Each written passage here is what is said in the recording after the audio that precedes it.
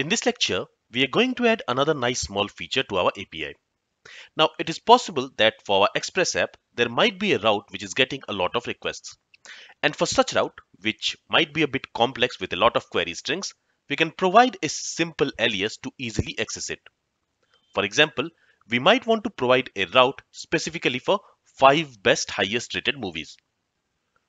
Now, if we use our regular routes here with the filters and with all the features which we already have, the request will look a little bit like this. So there, since we want to have 5 records, we can set this limit query string to 5.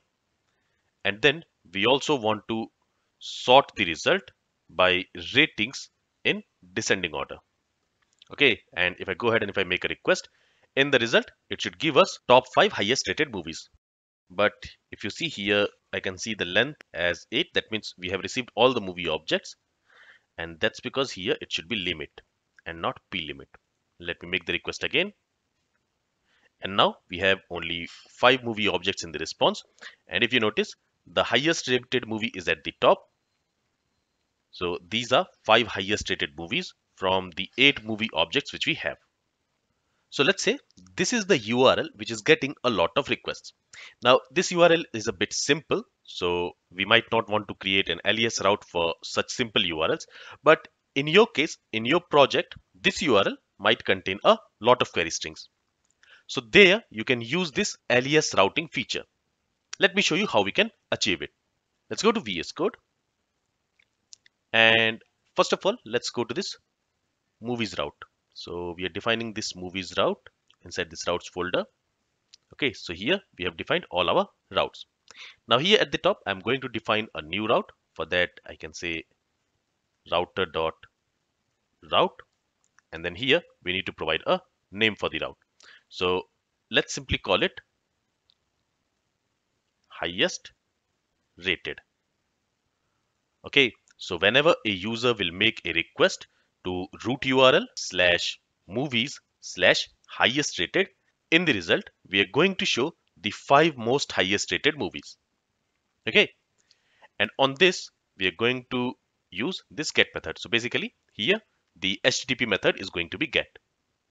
And to this get method, first of all, we are going to pass this route handler function. So basically, this get all movies route handler function.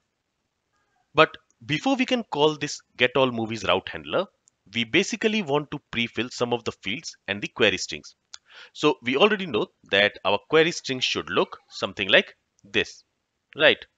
So what we are going to do is, on the request object, we have the query object. So in that query object, we are going to pre-fill this limit field, this limit property with the value 5, and this sort property with the value ratings.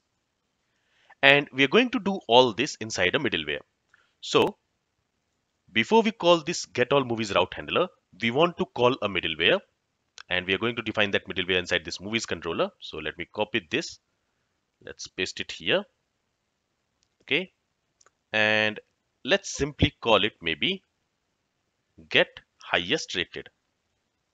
You can also provide a meaningful name to it, but here I'm simply going to call it get highest rated. And we are going to define this middleware function inside movies controller. So here at the top, I'm going to create this middleware function. So for that, I will simply say exports dot the middleware function equals, and then here I'm going to use the arrow function syntax. So since we are going to create a middleware function, this middleware function is going to receive 3 arguments: the request object, the response object, and the next function.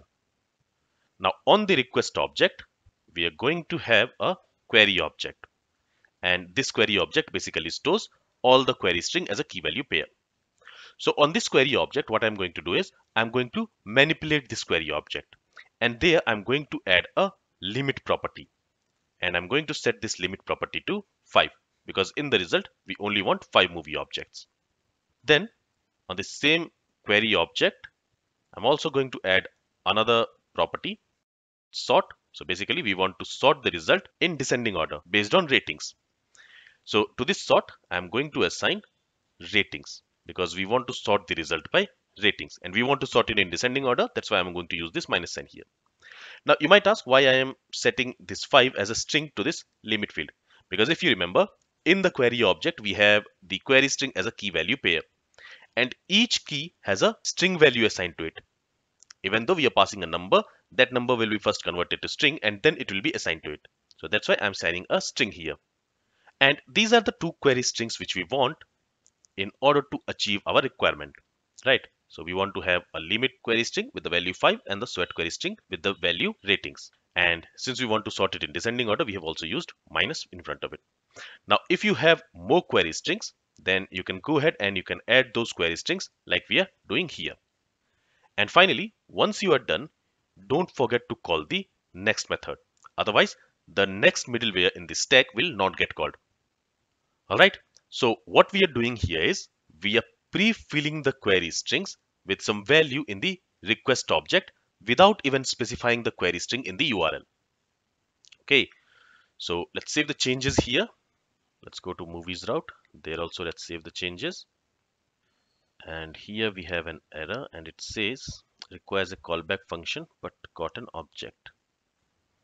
If we go to this movies controller, all right, we need to define this function outside of this get all movies. So I was defining it inside this get all movies function. So that's why we had that error. Let's save the changes here. So now we don't have any error. Now let's go back to Postman. And there, instead of specifying these query strings, after movies, we need to specify the name of the route. And what is the name of the route we have specified? If I go to this movies route here, the name of the route is highest rated. So let me copy this from here. Let's go to Postman. Let's paste it there. And when I click on the send button, it should give us 5 movie objects. And all these 5 movie objects should be sorted in descending order. So here you can see the first movie object has this rating 8.6. If I scroll down, the second movie object has this rating 7.9. Then third movie object has this rating 7.7. Then we have 7.2 and then we have 7. So here we have 5 movie objects all sorted in descending order based on their ratings. And here in the URL, we don't need to specify the query string to get the highest rated movies. Instead, we can simply use this highest rated in the URL to get the 5 most highest rated movies in the result. All right, now let's quickly see how it is working. So let me go back to VS Code. So when we are going to make a request to root URL /movies /highest rated, it is first going to call this get highest rated middleware. If we go back to the get highest rated middleware, there what we are simply doing is on the query object, we are setting some properties, right? So we are setting this limit property on the query object with this value 5. And then we are setting this sort property on this query object with this value minus ratings. And after that, we are calling the next middleware. So the next middleware in this tag is get all movies middleware. So from there, this get all movies middleware will be called. And to that get all movies middleware, we are going to receive the request and response object. Now in that request object, this query object has been manipulated. So in that request object, we are going to have the query object. And in that query object, we are going to have 2 fields, limit with the value 5 and sort with the value minus ratings. And now if we scroll down, we have not applied any filters, so this logic is not going to be executed. But we do have a sort property inside this query object. So this if condition will return true. And then here we are creating the sort by variable. Currently we have only one sort field and that is assigned with the value ratings minus ratings. So that will be returned and it will be assigned to the sort by. And then we are sorting the query, the result by that field, by the ratings field. And then if I scroll down, we're not specifying any fields in the URL. So that's okay. And then if I come to this line on the query string, we also have a property called limit and that is assigned with the value 5. So that 5 will be assigned to this limit variable.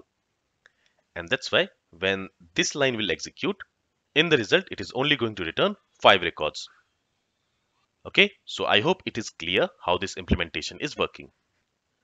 This is all from this lecture. If you have any questions, then feel free to ask it. Thank you for listening and have a great day.